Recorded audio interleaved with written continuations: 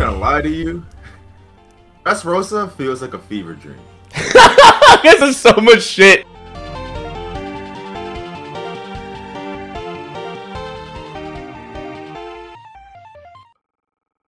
Welcome back, everybody, to the One Piece binge review by the Panic Brothers. I am Simon, accompanied by Josue, as per usual.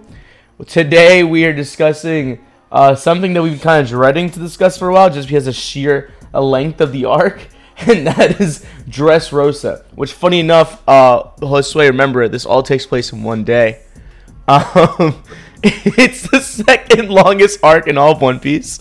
This video will probably come out in two parts. This is the first part of discussion, where we probably stop talking around the point where Usopp transforms all the toys into humans. That being said, remember, this is a spoiler-ridden binge review, so if you haven't seen or read Dressrosa, please exit the video now, because we will clearly and obviously be talking about things that happen in this arc. So without further ado, if you like the comments, if you like the content, and want some more, subscribe, comment, like, let us know what we should be doing next. Enjoy the video. Let's get into it. I'm not gonna lie to you. Dressrosa feels like a fever dream. This is so much shit happening at once. And I like this arc a lot too. I really like this arc, but when I look back on it, I'm like, a lot, dude. Imagine reading it week by week when it was coming out. It was, dude, Dressrosa lasted from, I want to say, the beginning or the end of, I want to say beginning, yeah. I think it was beginning of college all the way to the end of my junior year. So majority of my college experience, 3 years, was just me reading Dressrosa. That's all that was happening in One Piece, just Dressrosa. That shit was fucking long. To be fair, the majority of your adult life has been all Wano. Oh. Actually, wow, yeah. Now you put it like that. That's actually... Wow. Didn't even think about it like that at all. You're completely right about that. Huh. Wano has been going on since we both graduated college. So... Damn, my adult life is really just Wano. Anyway, though. Dressrosa was going on through my whole college experience. And reading it week by week, it felt so painfully fucking slow. I like it a lot, don't get me wrong, I like the arc, but I really do think the reason why I felt so painfully slow for me personally is I think the Coliseum tournament arc, reading it week by week, was not fun in my personal opinion. I think out of all the tournament arcs, if you look at Hunter x Hunter, Naruto, like any anime, Dragon Ball Z even, I have this one at my absolute bottom, dude. I really don't like this tournament arc at all. Like the tournament part about it, everything else about the arc I like a lot. It felt like, and I even feel weird calling it like a side quest in a video game. Like, because I've seen many side quests in games that I've played that are more interesting than this. Because it just felt like it was just thrown in there last second, and it probably wasn't. Knowing Oda, it probably wasn't. Yeah, you definitely planned it. But that's the feeling that it gives off, where it's just sort of like, damn, I low-key feel like putting in a tournament. I remember going into Dressrosa, you told me that there was going to be a tournament, that this was a tournament arc, and I was like, whoa, that sounds fire. And that's when you said, oh, but there's a whole bunch of people coming in that you don't know, and I'm like, well, that kind of makes sense. It's a tournament arc. It's not like we knew everybody in every single one of the Dragon Ball Z or Dragon Ball tournament arcs, right? But it was still fire. So I'm like, oh, dope, I don't care. No, this is not a tournament arc. It's not a tournament arc at all. This is a huge ass arc with many moving pieces, and one of them just so happens to be a very battle royale type. Battle royale, but a half-ass attempt at one. Exactly. Because I feel like, and correct me if I'm wrong on how you felt about it, but for you, like, getting into the arc, there's a while until it pops up, the Coliseum fights. Like, there's a good chunk before we get there. So as you're reading it, you're thinking, what the fuck is a tournament? And then when it pops, you're like, oh, wait, it's like, this isn't part of the main story, I feel like. This is just kind of like happening while like everyone else is also doing other things. Because out of all the Straw Hats, Luffy's the only one in the tournament. Yeah, everyone else is doing their own thing right now. It's not even like Luffy. He's dressing up as What was Lucy? Was it Yeah, Lucy? Yeah. Lucy. Yeah, which I thought was hilarious. But I feel like this is gonna be the only appropriate time to bring it up, and so I'm just gonna have to bring it up right now. What? The one element of this entire tournament part of Dressrosa that I actually was super invested in was Chinzhao. I like his character a lot. The definitive part of the tournament to me. His backstory was phenomenal, and I love how he kind of got brought back into his senses as soon as Luffy kind of aimed his shit. Yeah, that's when I was everything about Chinzhao, his backstory, especially his fight against Garp, and like learning how it happened. It's phenomenal. Like it's the Garp thing that makes me like Chinzhao a lot, because I feel like we never really hear much about Garp in his prime, so it's really dope to meet someone who Garp fucked up in his prime. So I agree with you. I like him a lot for that. Also, this is gonna be really stupid, but I really like characters that have Dawn in their name.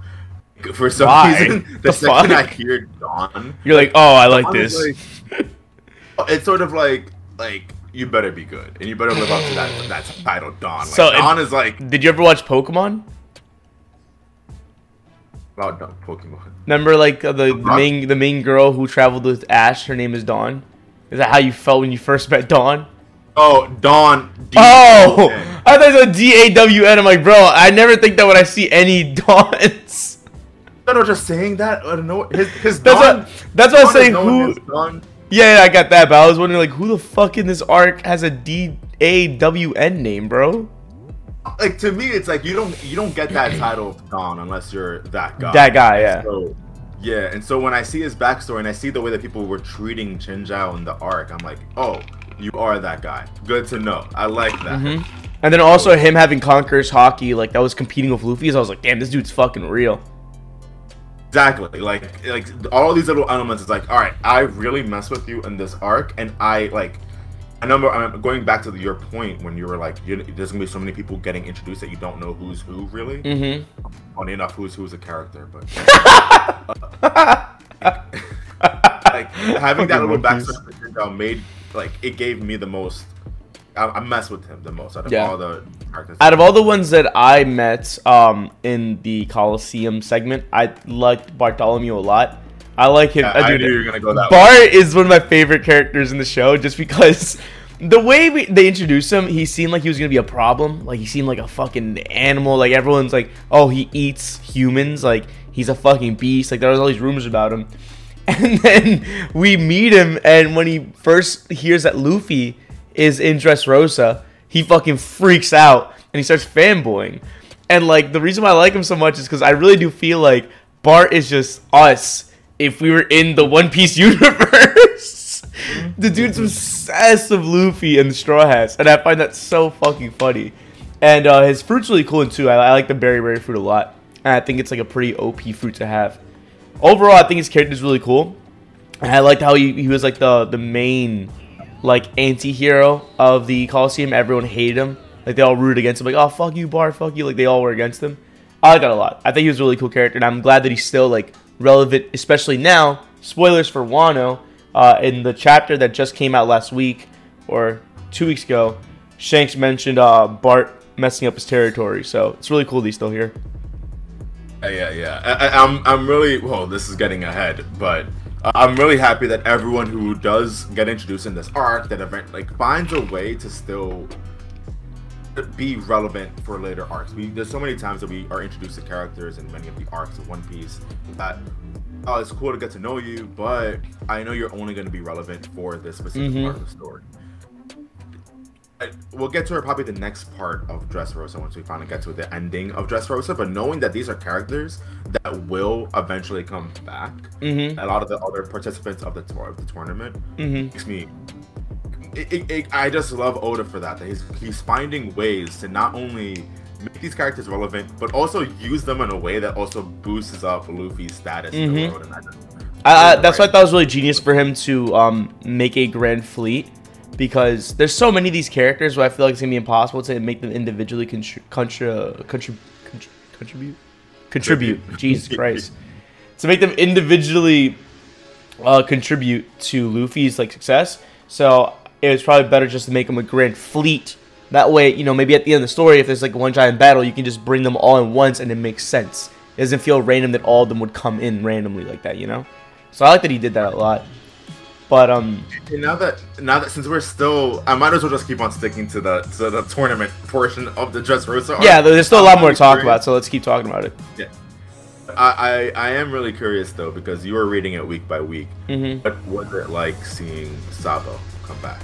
For you, as a reader. Rewinding back even further, the Colosseum's main goal was the Devil Fruit, the Mera no Mi, right?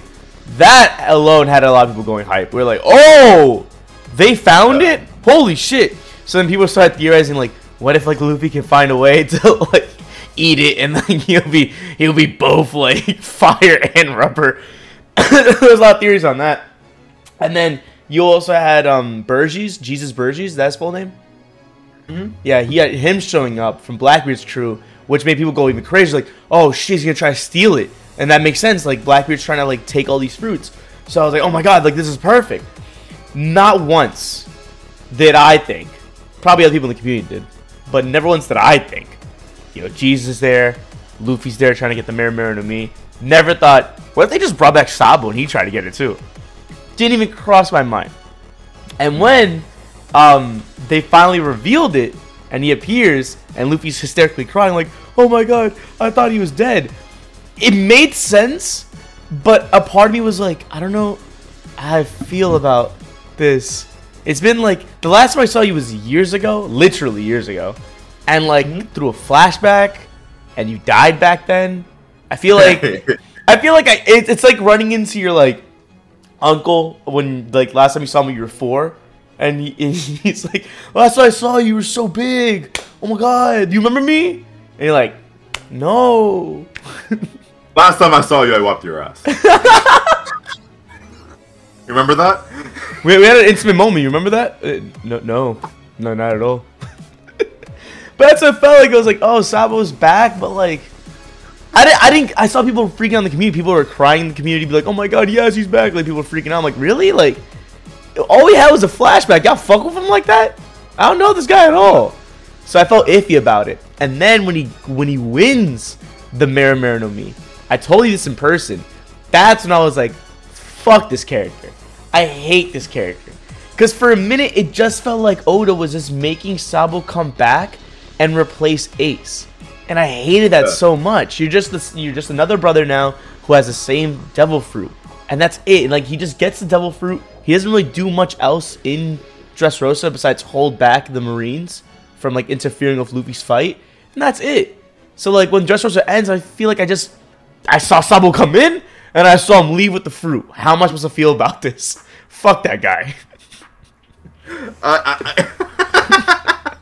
So I had a much different experience because I hated the flashback, and I completely hate this feeling, and I think a lot of people in the community can agree with this, that Sabo just feels very shoehorned in. Yes. That his inclusion in the overall story is probably one of the bigger negatives of One Piece, right? Like, it's not necessarily Sabo himself, just like, the writing behind him. That is annoying, and I felt it heavy in this entire arc because I remember asking you, and I remember ever since I was getting into One Piece with you, Sabo to me was one of the biggest mysteries because everywhere I went. In Jump Force, in the cover of Pirate Warriors, I think 4 or 3, I think 3 actually. Like, and I just always see this character everywhere, and I'm like, okay, he has to be huge. Yeah. In One Piece, he can't be irrelevant. Yeah. Such a huge, and I'm here thinking he has to be either B because he looks so much like Sanji to me. I was like. And I know it's probably like an idiot thing to say right now, but think of it from the perspective of someone who has very little knowledge of One Piece. So I'm here thinking, okay, like back in the East Blue Saga, all I can think of Sabo has to be like Sanji's family. Sanji, you can tell me too that there's gonna be a big arc with Sanji, and I'm like, yo, that's where Sabo comes up. Sabo is Sanji's like brother or something, and not only that, he has to be one of the biggest bads in the series. He is the big bad. You thought he was a villain? I thought he was like the villain. Yeah. You know, It's so off. I'm not trying to say that like I'm disappointed that didn't happen because it's just a theory. Like, all I'm saying is that from the perspective of someone who's just getting into One Piece and you see Sabo everywhere, you're here thinking that he's gonna be this huge, crazy dude.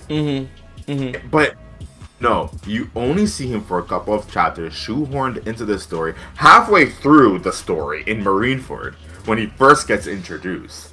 And then he comes back 200-something chapters later, where he's not really... He's the high and by. It's just, that's it. You just see him flex his powers, and that's really it. Yeah, and spoilers for everyone who is not caught up to the current point in One Piece, which is 1056. But Sabo is only just now getting relevant. Yeah, now we're actually like getting some real Sabo shit. Yeah, some real Sabo like moments that is making everyone like, and I know you, where now you're just liking Sabo. Yeah, just off one chapter alone, because they finally actually gave him some real character. Like, okay, this is what he's doing, and it actually made me go like, okay, I actually fuck with this now. It's not just him showing up, showing off his powers, taking a fruit and walking away. It's more so he stands for something now. I like that. Exactly, and so I there's a lot of things that I like about Dressrosa, and I'm not even that mad about Sabo being in the story. I'm sure that there's a lot of people who are really like blown away by the revelation of Sabo coming back. Like I think you mentioned that already, but like this is just so weird. Yes, especially because we haven't even mentioned it yet. The most criminal thing was when they brought him back in Dressrosa, they also touched on his backstory of what happened. And oh my God, that amnesia shit was some of the worst shit Oda's ever done, in my opinion. Giving Sabo amnesia is way too coincidental, bro. I hate that. Like, the reason why he never reached out to Luffy, the reason why like he never like went back home or like contacted anyone he was still alive, is because he had amnesia. Dude, and then he gets his memories back when he sees that Ace died. What a unique timing that is. That shit sucked the first time I read it. I was like, this is horse shit. Yeah, it's really the trope of memory loss in stories, unless it's like a really big focal point of the story itself, is just so stupid. So dumb. It's a vehicle to just excuse yourself from getting into plot holes. It's up there with it was all a dream. Yeah, that those two are the worst, bro. Yeah. So I will say I'd much rather have this than Luffy saying I always dreamt of Sabo. Sabo was never really there. I dreamt him this whole time. That would be way worse. Yeah. Or yeah. I can't even think of it. Like, I don't know, dude. The only thing I can possibly think of is if there was a dude who had like the ability to bring back the dead or something.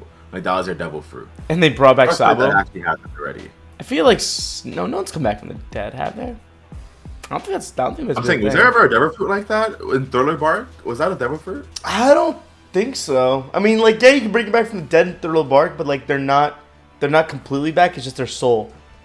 Or their shadow, for that matter. Like, remember the samurai from Wano, like that example? He's not really fully back, but he's back. Yeah, it's like that. Gotcha. Well, regardless, I say all that to say that it was just... Sabo's inclusion in Dressrosa is both, to me, good and horrible at the same time. It could have been executed better, but it's not the make or break of the... it's not the make or break of Dressrosa just because, simply enough, Dressrosa has so much going on where it's kind of hard to find one specific thing and make it ruin the whole thing. There's so much going on in the background, so you can kind of easily just move past the Sabo stuff. Yeah. That's just Luffy's part of Dressrosa. Yeah, I was gonna say the Straw Hats, they split into three. If for people who don't remember how the arc goes down, there's one group that tries to mess up the factory. Luffy gets separated from that group, and it's like Zoro and then Frankie doing that. You have what's face Nami, Chopper, and I believe Usopp. Sanji. No, Sanji originally goes with Zoro, Frankie, and Luffy to break down the factory. Oh, okay. So I got the order mixed up. Gotcha. Yeah. Then Robin and Law are escorting Caesar, which is, I love that couple a lot. And then Augur, Law, and Robin need to make babies. That's all I'm saying. Okay, I didn't say it that far, but the other group, the final one is protecting the Sunny, right? So all the loopy stuff's happening, but while that's happening, I liked a lot. Like, one of my favorite parts is the whole Law, Doffy, Fujitora interaction. I was like, this is heat, because they all meet up, right? And according to Law's plan, everything's going perfectly fine. Doffy at the beginning of this arc gave up and resigned as a warlord. Cool. He lost his privilege to get backing from the Marines, right? 2, the rest of the crew is about to fuck up the factory. And 3, I'll give up Caesar and I'll be fine. But when he pulls up, there's Fujitora with Marines, and there's Doffy with him side by side, gonna double tag team Law. And that's when you find out Doffy's not just any other dude. How did you feel about that reveal that he was a fucking celestial dragon? So that part to me didn't affect me as much, weirdly enough. It was just how he was as a kid that messed me up more than anything. It was not necessarily that he was a celestial dragon growing up. It was just like, this dude, I love that I have a better perspective now on celestial dragons and how they operate and how they are and what they think because of Doffy, because Doffy was fucked, screwed up. Yeah, extremely. I agree with you. I think that's more important than just the reveal, but the reveal still fucked me up because I was not expecting that. When he said that, I was like, this whole time, it all adds up. That's why no one touches this dude. It's not that he's just a warlord. This dude is untouchable. That shit shook me. But like you said, his backstory explains so much of why he is the way he is. And his backstory is a big reason as to why I think he's the best villain in One Piece. Because he truly does not care if you are not on his side. Yo, the way that he interacted with his father, everything that happened with his dad, how merciless Doffy was. I always assumed that Doffy was going to be one of the better villains of One Piece. Has to be. He should have been in Jump Force, in my opinion, over Sabo. But besides the point, that backstory cemented it for me. And not only that, I'm not sure. Was this the moment also that we get into the backstory between Trafalgar and? No, that's way later when Law's about to fight him. Right. Okay. That's what I thought. So I won't touch on that just yet. But Doffy's backstory and overall presence, this entire one of the main consistent elements of Dressrosa was still finding ways to make Doffy feel so intimidating in ways that, despite his status as a Yonko, Kaido never felt that way to me. Nah. Doffy was that guy that I'm like, I'm terrified of this. Yes, dude. I'm legitimately whenever terrified. He got that angry vein in his head, I was like, oh, he's fucking pissed. He looks actually terrifying. And I think what's even cooler about Doffy is that, remember that whole speech he had in Marineford? Good and evil is subjective. I feel like this background even gives that more meat to it. Okay, now I understand why he thinks like that. Because this man grew up being told, I'm a god, I'm untouchable, I'm a king. Then it gets all taken from him, and then when they try to find peace, well, his dad does at least, the villagers turn on him. So from his POV, he's like, there is no good or evil. Fuck that. It's winners and losers. Fuck it. It's insane. I love that. Completely agree with you. I didn't even think of that perspective until you just said that, and I'm like, yeah, it makes complete sense. And going back to that little moment between the three of them on Greenbit, right? Greenbit was the name of that part. Fujitora, an awesome dude. character. Fujitora is fucking terrifying to fight, by the way. Dude, when he brought in those meteors and oh, dude, I was like, holy fuck.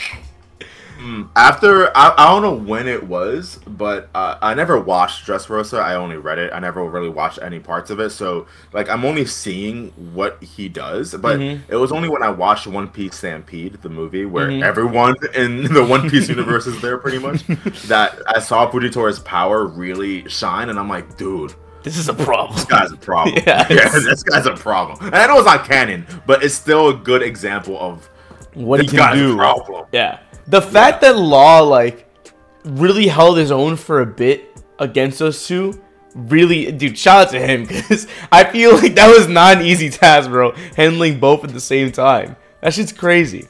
But I did like how it could have been simple as Oda writing it so that Fujitora was like a Kainu type or a Green Bull type, where like he works side and side with Doffy perfectly in harmony. But I did like how he introduces the factor that Fujitora has actual good morals, and he actually doesn't like Doffy. If it was up to him, there wouldn't be no warlord system. I like that a lot, because he easily could have had like any Marine who like sided by Doffy all day, but each one of those three characters in that segment, Law, Doffy, and Fujitora, have very different motives and personalities, and I like that a lot. It reinforces this idea that like I don't want to think that every Marine is the same. Like, and I feel like this could have easily fallen down that path where that person's a Marine, that means that they're an asshole, that means that they're the villain. But no, there's characters like Fujitora who are in this extremely gray area, very similar probably to Garp, right? Where Garp is not a bad person, but he's a Marine. Yeah. And he just stand with with everything that the Marines also do. So Fujitora, that element of him, I love that he's not just here as a sort of... This could have easily also gone the way of, spoilers ahead as well for Wano, but the Marine presence in Wano, stupid. Horrible element of the entire saga. This could have fallen down that path similar to what we see in Wano, but it didn't. It felt like the Marines here, well, represented by Fujitora, played a vital role in the entirety of the story, and he was a consistent problem. They were everywhere. Like, they were everywhere on the island. The Straw Hats had to be careful getting caught by them. Yeah. So, Fujitora is just beautiful writing by Oda. Amazing. Honestly, amazing I love his character. Also, the introduction of how I think, by the way, before I get into Fujitora's introduction, I think Dressrosa, one of the best things about it is it shows how good Oda got like in writing characters. Because I feel like Dressrosa, he had to introduce like 30 different characters. And I feel like majority of them have really, really good introductions. Like, you have Dawn's introduction is good. Bart's introduction is good. Sabo's reintroduction is pretty meh, but it's not the worst. Bringing back Jesus, I was like, holy shit, like, he's here now. Character to bring back, too. What was that? All characters, like, Jesus was a really great, like... to bring back. Of all the characters, it could have been Blackbeard, but I love the fact that Oda went with a character that we probably would have never expected, but still represents Blackbeard, and it kind of makes Blackbeard's presence felt in this arc without Blackbeard being there, and I thought that was phenomenal. And you have even people like Elbaf, the word from Elbaf, his introduction I liked a lot too, but my favorite one is definitely Fujitora. I love how he's like a blind guy gambling, they're taking advantage of him. Luffy's like, being Luffy, is like, they're cheating. And he helps them win the money. And Fujitora's like, oh, thanks, appreciate it. And he sees how strong he is. And Luffy says, who are you? And Fujitora's like, I think it's best for both of us we don't get into that right here. I like that a lot. That was a dope introduction. It feels very reminiscent of Luffy's introduction with Blackbeard, in my opinion. Except, obviously, both go a different little path, but it's just really funny to me that Luffy consistently finds himself in situations like this, where pretty much Luffy should never go to a bar, because the second he goes to a bar, he's going to meet the next major character in his life. And so just stop going to bars, dude. Just stop it. You're doing yourself a disservice. I have to mention, though, because we're dancing around this element, but I guess the part that solidified Dressrosa to me, because I'm always waiting for that moment. One Piece consistently hits that for me, and which is why it's one of the like up there with Dragon Ball Z, Hunter x Hunter to me as one of my favorite stories to have ever existed in anime and manga. Is that One Piece consistently hits these marks where I'm like losing your shit, yeah. Like, let's go. Yeah, so And the moment like that for me in Dressrosa that made me go, Dressrosa cannot be that bad, like ever, because of this moment. Was when I didn't know what you're talking about. Was when Doflamingo was going after. It was when Duffy was going after the Sunny, the thousand Sunny, and Sanji coming in to block the attack. That shit was fire, dude. Because I was not expecting that. Neither were you, right? Never. Sanji. And me and you both know this. Sanji has had many moments in the past where he stays quiet, he stays in the background, and that's the Sanji that I miss and that I love. The Sanji that stays in the back, waiting for that moment to So like, Basta, that dude just in the back, like, and even little Garden too. That moment, I'm not part of the fight, but I'm still gonna be a problem. What was his nickname again? He called himself Mr. Prince or something. Mr. Prince. Yeah. And when he was in Water 7, save them. Literally save them, dude. We haven't seen that Sanji in a minute. In a long minute. Where is he? Post time skip, we talked about it in I think Fishman or Punk. Post time skip, yeah, Fishman. And post time skip, like he has a long segment of just ass. Like he just sucks. But then this is the beginning of something. This was the moment that made me go, you know what, Sanji? You're back, baby. That was the moment that I literally got up. Let's go. I got like, so fucking hyped. But then, like, you had them. Okay, go ahead. Oh, no, go. I'll say you had him stopping him, and like they're trying to figure out what to do. Like, okay, Luffy said guard the ship, but Big Mom is like right fucking here, bro. Like, what do we do? And then Luffy has to make the call of like. Get the fuck out, just do it. And then that made me go like, okay, so Sanji's now running shit, and they have their own sideshow Big Mom. There's so much happening right now. What is going on? Seeing, because obviously this is the point where like they just leave the story. Yeah, I don't really think of Nami, Chopper, Sanji when I think of Dressrosa, but I think no one does, right, for the most part, because they weren't there. Yeah, but when that moment, then when they left, and you just see. Like that moment from Luffy trusting Sanji and all of them to move, much. Little moments like that make you believe in this crew. Yes, dude. But not just that, seeing Sanji just like he took up that responsibility like he was the captain. I remember the panel where he's holding the transporter snail and talking to Luffy. I'm like, dude, this is a fire panel. It was like Sanji's leading, bro. I love this. But I remember like just reading that, I was losing my shit because I was like. Big Mom, Duffy, Coliseum. There's too much going on. Like, are we gonna get what's going on with these guys? Like, are we gonna get a chapter on them? And then we don't for several chapters. They just disappear. I'm like, fuck. We just don't know what's gonna happen to them. What the fuck? Been a while. You don't see them again until spoilers. Zao is when you first hear about what happened. Gone, and it was such a like to you. I know it must have been awful, but because I only found out maybe like a couple weeks later. Yeah, years. But like seeing that the last thing that we saw of them was just facing Big Mom's army. Oh my god! One of those things that I'm like, it motivated me to get through Dressrosa because I was like, I need to know what happened to Sanji, dude. I need to know what happened to Nami and all them dudes because. Didn't he ask him permission to fight back? I could have sworn Sanji said, Luffy, do I have your permission to engage against Big Mom? And I was like, oh, fuck. But dude, this is getting fire. Oh, that had me lose my mind. To me, I don't care. Out of all the major events of Dressrosa, that is honestly probably #1 to me. Like, nothing easily #1 for you? The hype from was so real. I think the last thing we should talk about before we break is the what's called Usopp Robin? Yeah, Usopp and Robin got sucked into that hole and they met all the fairy guys. Their side story and Operation SOP. I think it was like Sugar Something Panic. I forgot what it stood for. But dude, that panel of what dwarves being on top of Robin's dude, that just Oda knows what he was doing. Like, Oda knows.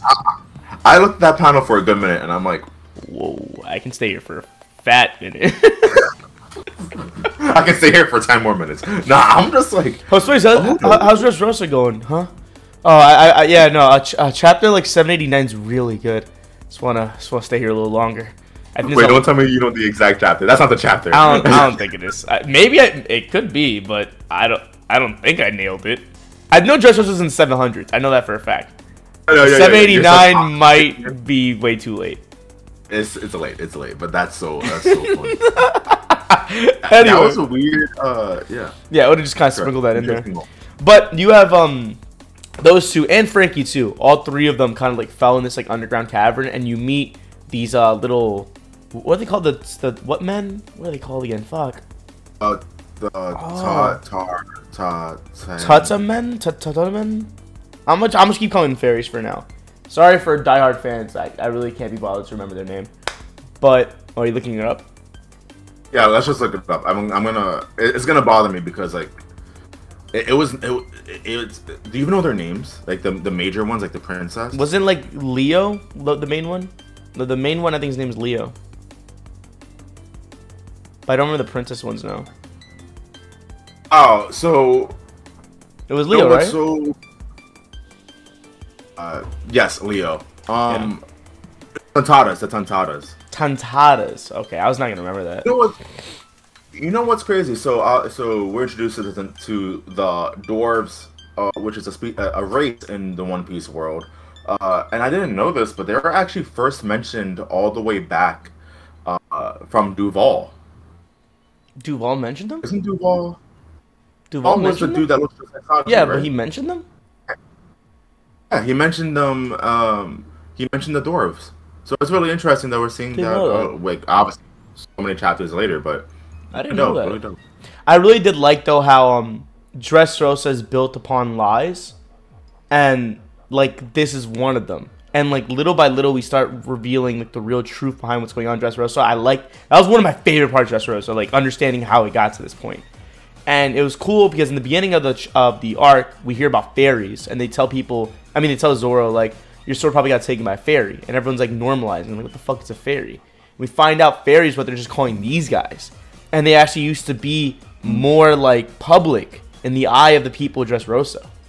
Wait, what's wrong? I thought you did this. No, you good? I thought you did this. My bad. No. I was going like. Gotcha. So like they used to be public, and now they're more hidden away. And you learn about their struggle and how they've been completely suppressed and oppressed by like Doffy's family. How like they're being used.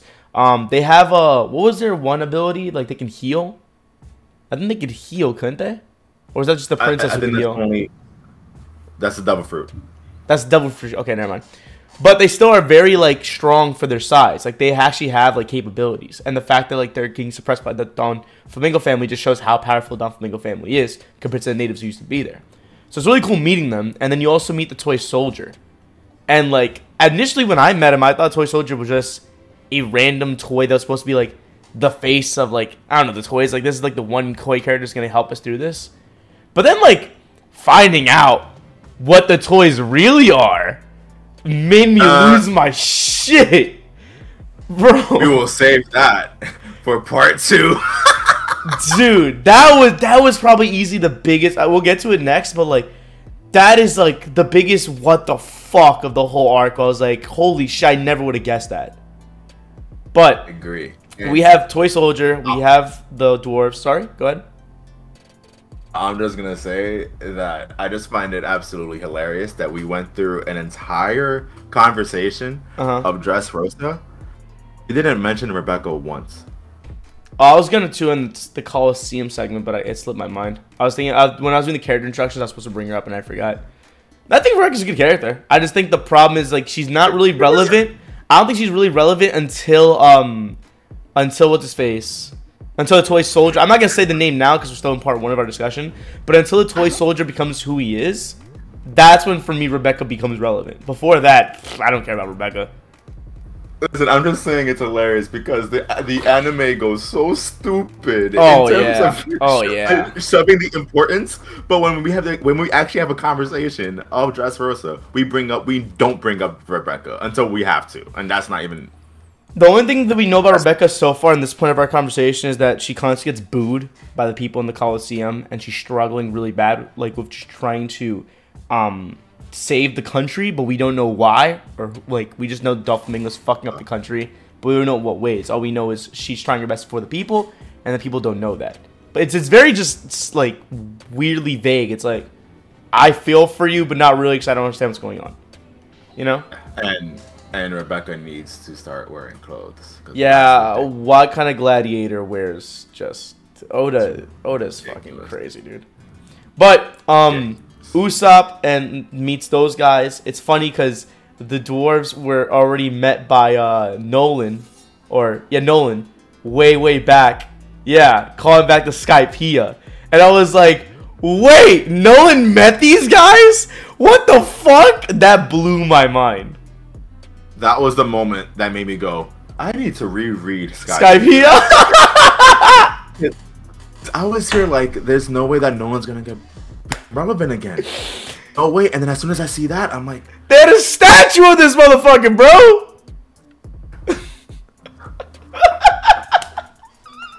But what I liked a lot was Usopp just doubling down on like, oh, me and Nolan, yeah, no, that was homeboy, bro, way back, bro. They call me Usopp Land, actually. Yeah, no, facts. I'm a big hero where I'm from. He used to wipe my ass. And just seeing them like following it, like, yo, Usopp's the man. I was dying the whole fuck about reading that part. And like the deeper and deeper they get into the lie, and they revealed that like, okay, so yo, Usopp, because you're a hero, right? Hear us out. We need you. For years now, we've been planning a coup d'etat against Doflamingo and his men, and now that you're here, I think we finally have the resource to do this. What do you think? Fuck. That's literally what it was. He was like, okay, it's kind of biting me in the ass now. The lie is coming up. Why am I like this? Why can't I just tell the truth? I have a problem. Oh my god. But no, they come up with that SOP plan. I think we can cut it here for now and get into how that plan unfolds next time. Yeah, this was a lot in just the first part. And we still haven't gone over so many things in that first part. We skipped over a lot still, but I think we got the main plot points. We got a good bit so far, but damn, Dressrosa was long. So long, dude. We still haven't got to any of the fights yet. Any of the confrontation. This is all set up still, dude. I know. Maybe I should reread Dressrosa. Anyway, that calls it for the first part of this discussion. For those interested, we'll probably pump out the next part the week after this comes out. We'll move on from SOP all the way to the end of Dressrosa. If you like what you saw or heard, please comment, like, subscribe. Let us know what you think about Dressrosa up to this half. And until next time, we'll see you guys later. Bye. Peace.